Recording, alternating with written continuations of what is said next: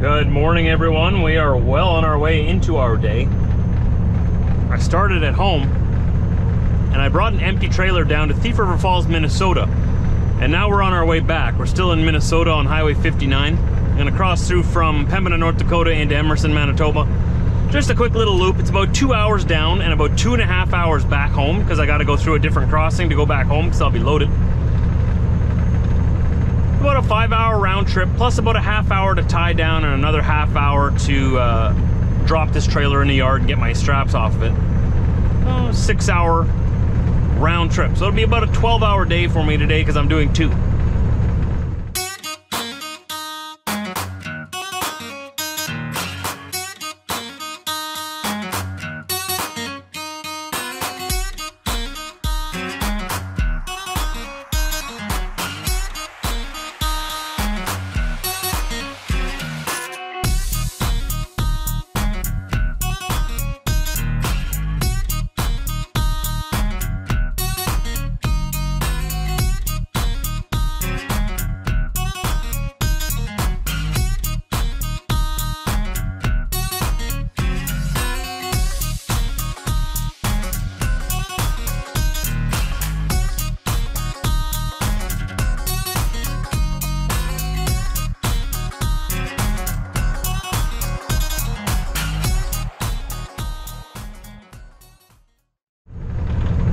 We'll be driving into the night, well, into the darkness, which doesn't take much nowadays.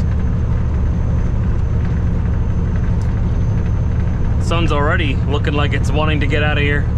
Doesn't like us very much. Our friends and brothers and sisters in Australia are hogging the sunlight again. You guys have your fun, but we want our sun back soon, all right? And New Zealand, I haven't forgot about you. Everyone always forgets about New Zealand, right? It's always Australia this and Australia that. I can identify with that. I can relate. Up in this hemisphere, it's always America this and America that, and everyone forgets about Canada. Hey, we're part of America too, you know? Just not that America. Very similar though, just like New Zealand, Australia, very similar. We're all brothers from the same mother.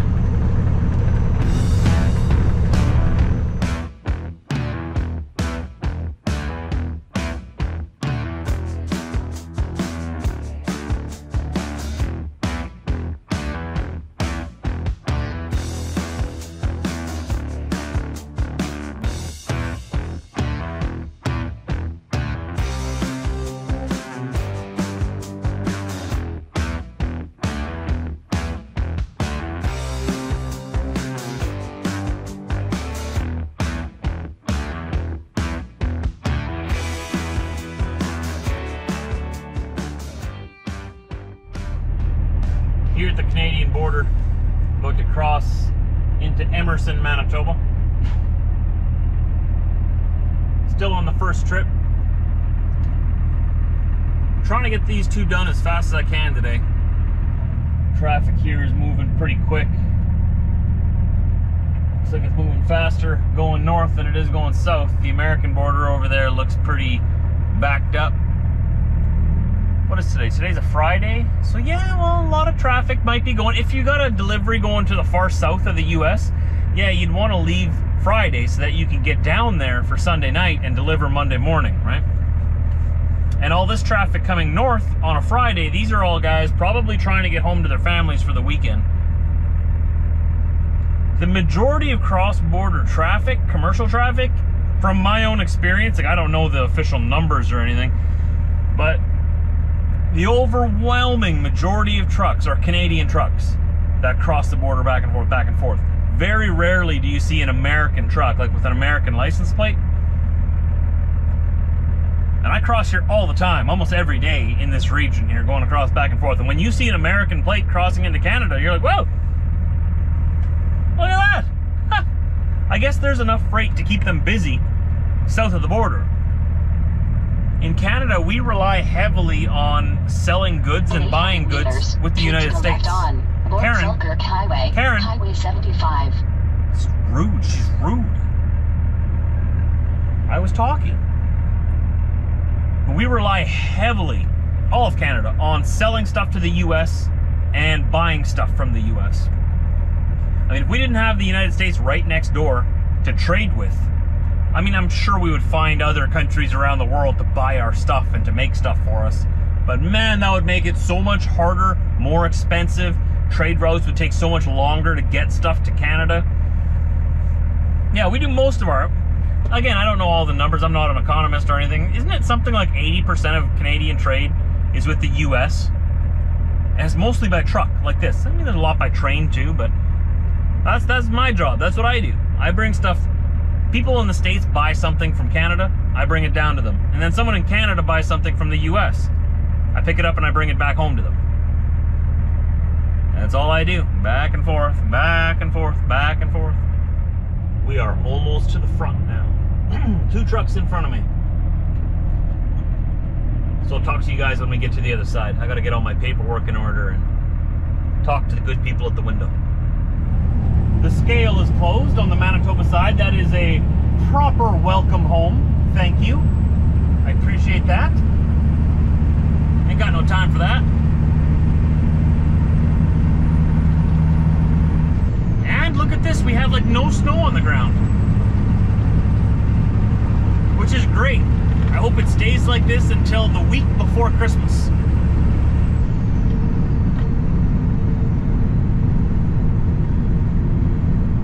We have to have a white Christmas, so if it, after that, it can all melt and go away, I don't care. Just as long as we got lots of, a good amount of snow, not just a little dusting, I want a good amount of snow.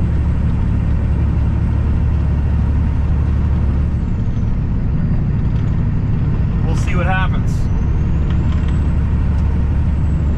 So here we got all the signs coming into Manitoba. Speed limits are in kilometers an hour. These signs say radar detectors are illegal in Manitoba. Funny thing is, they're not illegal to sell in Manitoba, but they are illegal to use in Manitoba. There you got to clean, drain, dry your watercraft. These signs here on the right says 511. That's traveler info. If you want to know what road conditions and stuff are like, call 511. Make sure you don't dial 9 instead. You'll get a whole different response. Compulsory, you must wear your seatbelt in Manitoba. I think that's pretty much everywhere. Here's the number for truck permits if you need permits, which is funny that they put it here, because if you're already here, you're already on the roads and in violation if you need a permit. So I guess you can call them and let them know you're in violation, that you need a permit. And then these signs are some newer ones that says you must slow down to 60 kilometers an hour when passing emergency vehicles and tow trucks on the side of the highway. That is a law in Manitoba. If you don't, you'll be in trouble. What can I say? What can I say? Oh yeah, and then you get these blue ones coming up here. Explore Manitoba attractions. Every sign you'll notice has an English sign first here, like the blue one here. And then another blue one, exact same thing, but in French.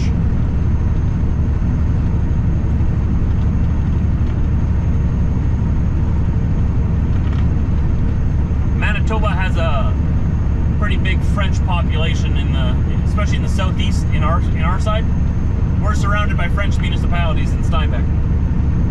You've got La Broquerie to our east, you've got Saint Anne to our north, you've got Taché, Richshot, and de Salaberry all around us.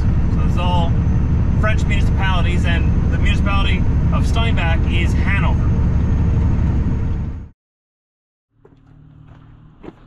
So I made it back, dropped the other trailer, grabbed another step from the lineup of empties, and someone was so kind to leave the riser on the trailer for me to put on the riser pile for them.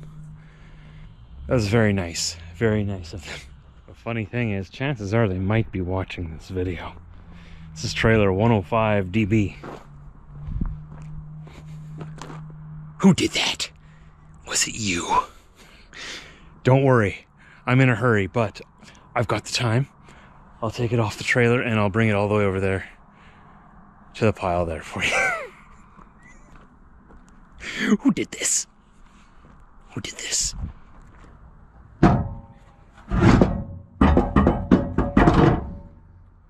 It is a delay in my day, but that's okay. We're not salty about it at all. It's okay. This is just an opportunity to show off my muscles.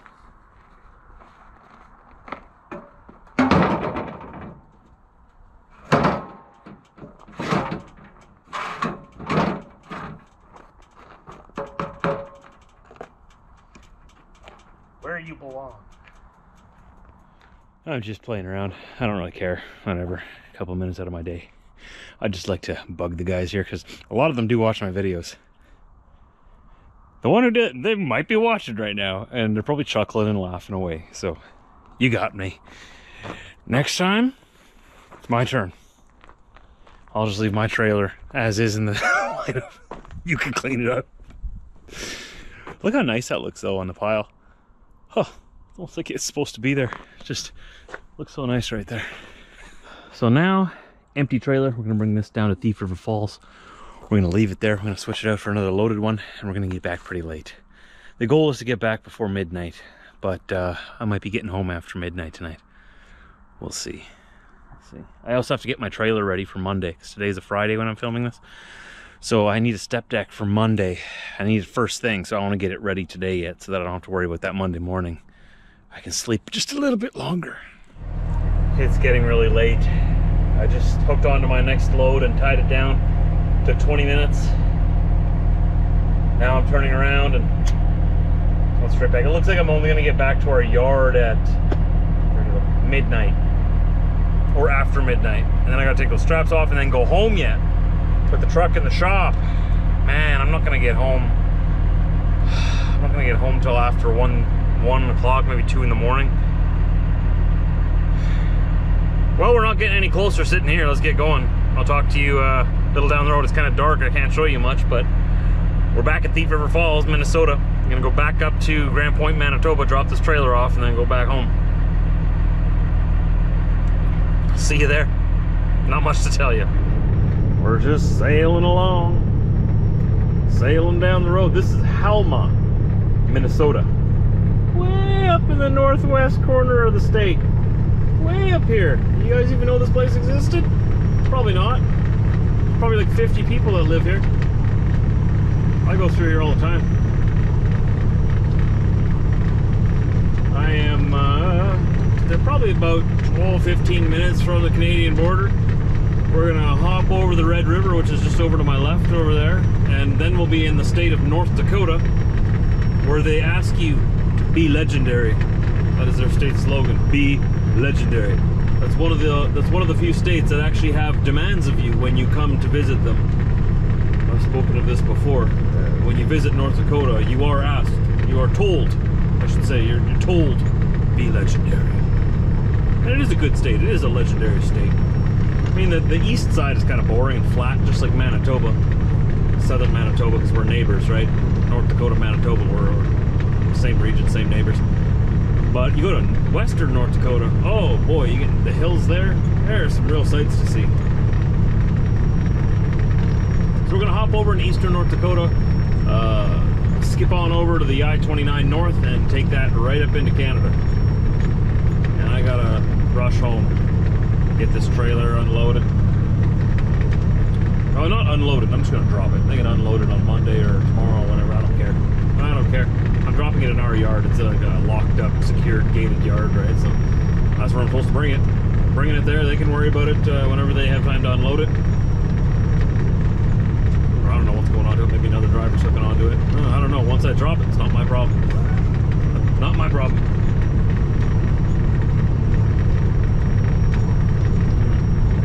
So we'll drop it. We'll take my straps off because those are mine. I paid for those. And we'll rush home. I'm gonna tuck Old Blue away into the shop, but I'm not gonna take all of my stuff home. I'm just gonna tuck it in the shop and just run home from there. It's already gonna be like 2 in the morning, so we'll do a more thorough clean out of the truck, either on the weekend or next following weekend. I like to do it every weekend, but you know, it's 2 a.m. man. What? I'm going home. This is Gas Track truck stop right at the border with Canada. We're in Pembina, North Dakota. I'm gonna fuel up here. Fuel price for me here is $3.99.9 a gallon US, which with all conversions, everything said and done, I'll be paying about $1.40. I think it was about $1.40 per liter Canadian. So that's good, just above up the road in Canada. My price there is $1.55 a liter, so 15 cents a liter more. We're probably going to buy about 500 liters now. We'll see. We'll fuel this up and we'll be all ready to go next week, because Monday first thing, I've got to be way up in Arborg. Well, not way up, but I'll be up in Arborg, north of Winnipeg, Monday morning to get loaded, and that's taking me into Ontario. And then we're going down to Minnesota. So we got big plans for next week. I don't want to have to worry about getting fuel. Let's get fuel now. I don't have to worry about it then. But let's hurry. I'm already going to be getting home late. I think I've told you this already. Let's hurry. So the way it works here is I have to take my fuel card inside to the fuel desk. Give them my fuel card. Tell them what pump I'm on. They'll activate the fuel here. I fuel up my truck. When I'm done, I go inside, get my fuel card, pay for the fuel. That way, I guess they've had problems with guys running off without paying.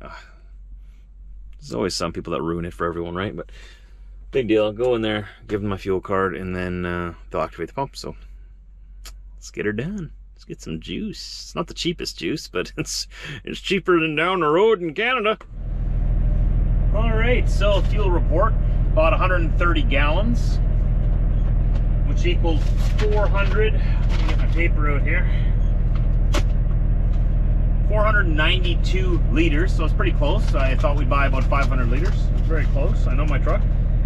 $3.99.9 per gallon equaled 519.87 USD, or all conversions and everything included, $1.42.7 per liter Canadian equaled $605.20 Canadian. So the price just up the road was $1.55.4, I believe. So you subtract $1.42.7 from that, save myself 12.7 cents per liter, bought 492.104 liters, saved myself $62 Canadian by fueling here, as opposed to Petro-Canada or Petro-Pass in Morris. The Flying J was even more expensive in St. Agathe.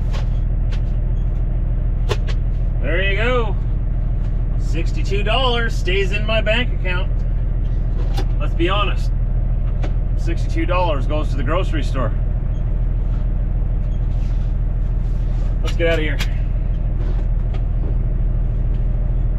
Thanks, America, for the cheaper juice.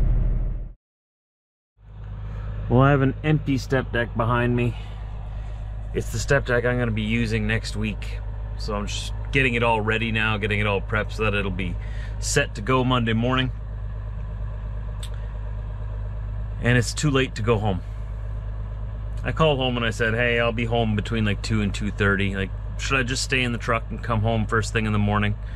And we both agreed it's probably best, because when I go home, the dogs get all pumped and excited and start tippy-tapping all over the place, and we don't want to wake Theo up in the middle of the night.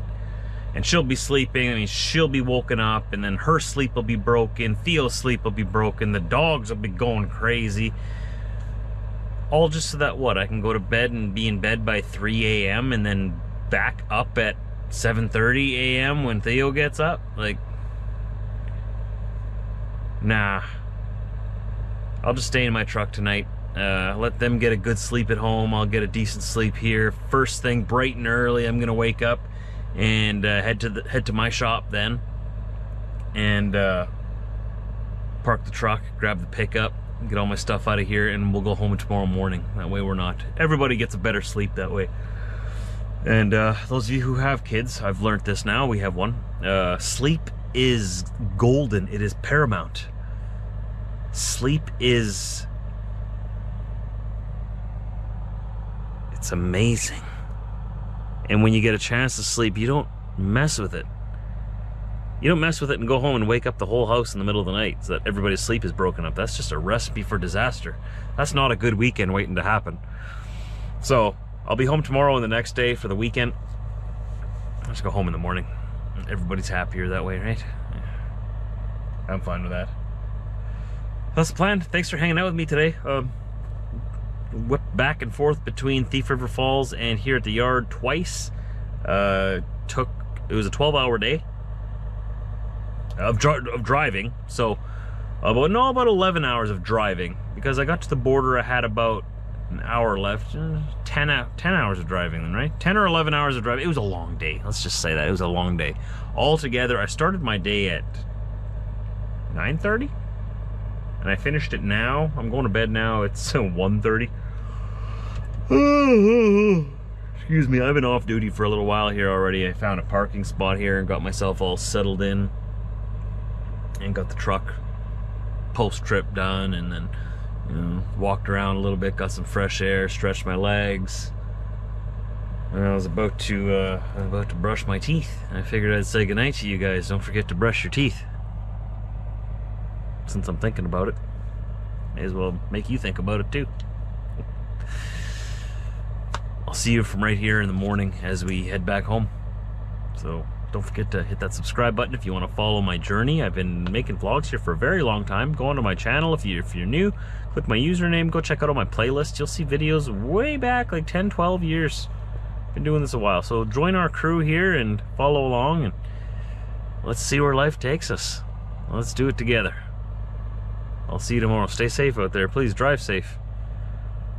Keep your head up on the road. Keep your eyes on the road. Keep your stick on the ice. And we'll see you tomorrow.